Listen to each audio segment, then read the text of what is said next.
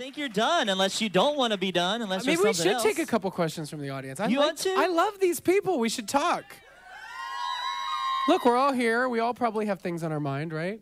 Can we take a couple? Oh, we can do it. It's your show. It's your day. You ain't got to leave till tomorrow, Does anybody have girl. any questions? I just said girl. I don't know why. Sorry. You choose. Because not enough of you voted. I don't know. It doesn't matter. Because, I got all the way to the end. I got to perform every week. And I like you. Who did win that year? Chris Allen. Exactly. Have you heard his new song? It's really good. It's good. It just came out. It's coming out. It's happening. It's good. It's really good. I like it. Right here. I'm a music business student at Belmont University. Right on. And I wanted to ask you, what's the hardest part about being in the industry? What's something that you, on a day-to-day basis, people are your fans don't even see? Just like the loopholes and all the loops you have to jump through. It's really complicated. Radio in particular is a little bit complicated. It's not so simple as, oh, my favorite artist has a song out. Why aren't you playing it? There's lots of politics involved. There's lots of, it's tricky. It's a really tricky thing. It's not as obvious and logical as you would think it is. There's all sorts of things happening that influence what gets on the radio, what gets added, how many times it gets spun, who, like, what your demographic is. Like, there's all these things that I didn't know going into this either that I'm learning a lot about, and it's tricky. It's really tricky. Do you ever get pissed off? Occasionally. But my version of pissed off is like, ah!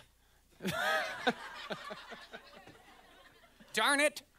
Let's take one from somebody in the back. Somebody in the back had their hand up earlier. Right there. Yeah, that was you. What? I have no mascara on right now. I don't know what you're talking about. What kind do you use? I'm not wearing any. There's no hair product on the stage either, y'all. There is hair product for sure. Yeah. What's your question? Have you ever thought about venturing into movies, and if so, what type of character would you like to play? Yeah, I mean, movies would be fun. Right now I do want to focus on the music thing, but if something came up, that'd be cool. If someone wanted me to play a part, I'd... No, there'd be some boycott, I think, if I play Elvis. You don't want to do Elvis? He died on the toilet.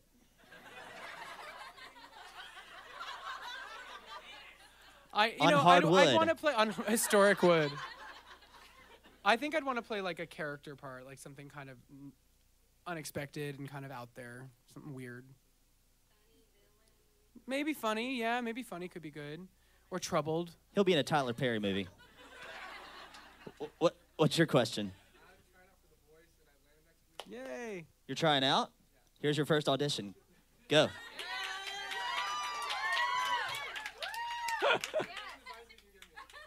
Do you have your song picked out yet?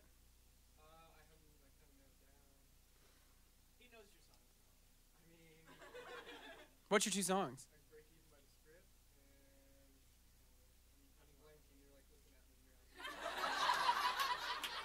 I think that pick a song that's by a group or an artist that you are similar to, because in the music business it's so like vision, like seeing an artist and hearing their voice and then like having an imagination for what they could do is difficult for a lot of people. Like they have to be able to immediately put you in a box and compare you and say, okay, he's country, he's rock, he's this or that. Like it's very like black or white when music business people kind of first see you. So make it really easy for them. Yeah. Yeah. Do you have a question over here? Yes, ma'am, you. A lot. I don't know. A lot. I mean, now that I'm making pop music, like I listen to a lot of pop music, to hear what's going on and who's making what and what the trend is. And, that's the trickiest thing about pop music is like having your own ideas and your own artistic integrity, but then kind of there's a little part of you that wants it to do well. So you want to hear what's working, It's a mix of the two. I don't know. I like Bruno Mars a lot. He's great. Yeah. But my style's a lot different than his, obviously. But I just think he's so amazing as a singer and as a writer. Like, he's done his own thing. Yeah. Are you getting bored? Adam. What are you doing over there? Adam. What's happening? Did you forget something? My fly has been down this entire time. Oh my God. 1075 The River would like to apologize to the first 3 rows. Did you guys know? I just got a little from the audience of, and I'm like, what? And oh.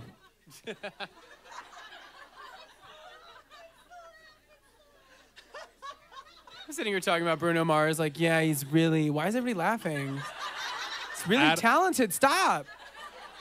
We have a It comment. was all the hard wood. I don't know. We have a comment from the back. It was historic wood. Okay, what? The comment what? She said it was historic wood. Awkward. That joke is not done yet. It's not old. No.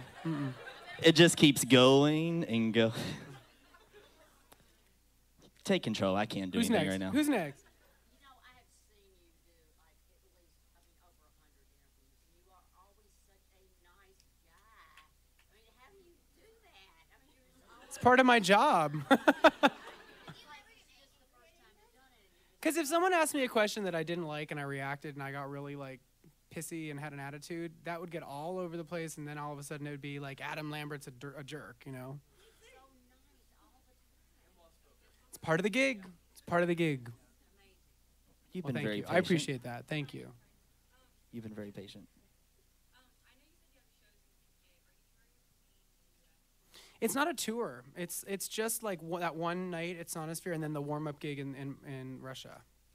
So, but maybe, who knows, maybe we'll be able to like do like a special night somewhere here. I don't know, but there's no plan. There hasn't even been talk of that, so don't get your hopes up. We got a Lambert in an Adam shirt back there against the wall. Your question?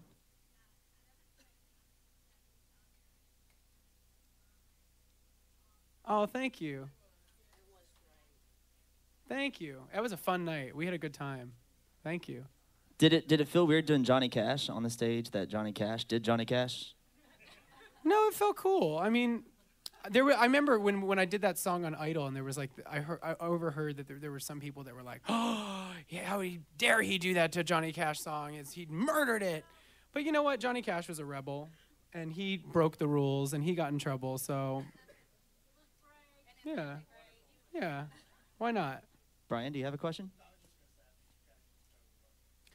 Yeah, well, thank you. I mean, yeah, it's a song, like, you know. Yeah, that's true. By the She way, just that's said coming haters from- make you famous. I like that. I need a shirt. That's coming from Brian Mansfield from USA Today. So you have Oh, a supporter cool. in the Thank room. you, sir. I appreciate that. All right. Do you want to do? That's up to you. More questions? Yeah, let's do more. I mean, I'm cool. Yeah. I've watched the Better Than I Know Myself video like a gajillion times because I feel like I relate to the song so much. Yeah. I'll watch it and I want to know what you were thinking while you were making it.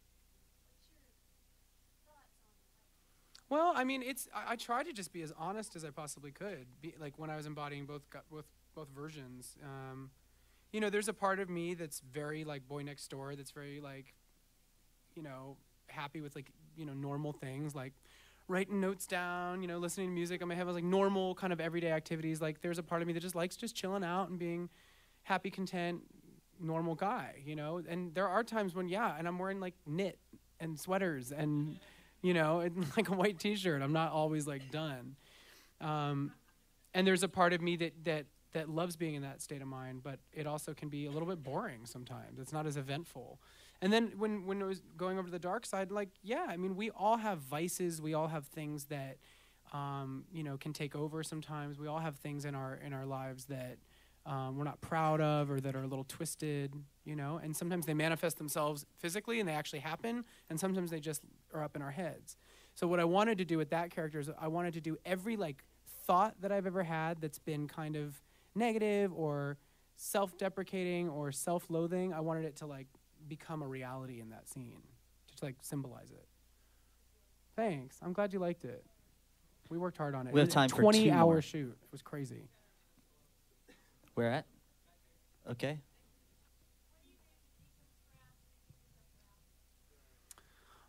You know, having this last year off to do the album was like so great. I feel like I'm in like a totally new headspace because coming out of Idol, there was just so much hype and it was so crazy. And then we did the Idol tour, and then the album was being made at the same time, and then it was like, go promote your album, and I was like, I didn't have a minute to breathe. And I was having a great time, but it makes you kind of like loopy, you know? So this year has been great to kind of like be with friends and family. My boyfriend grounds me. That's really great to have, like, to be in love and to have a little domestic, happy, easy, normal life at home.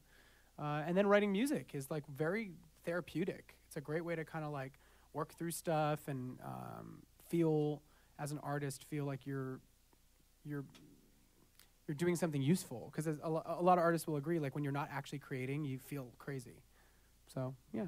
One more question.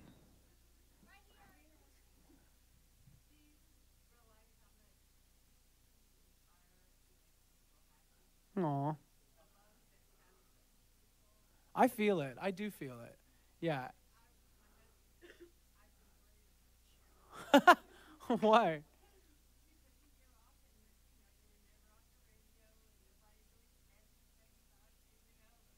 Well, you gotta watch the your blog, the Adam Cole Daily blog. Y'all, if y'all don't know about it, just look it up. I mean, it's like telling his whole life story and every single day what he's doing. And I haven't missed him at all. Well, I appreciate that. I know. All right. What did he have for breakfast? Someone probably knows. I didn't know you were gonna have a concert in Atlanta, though. I did miss that. Yeah. That was good. I saw. Thank you. Thank you. All right, guys, thank you so much for hanging out with us. Adam, thank you so much for Thank hanging you, out with guys. us. Thank you. Give it up for Adam Lambert. Thank you. Thank you.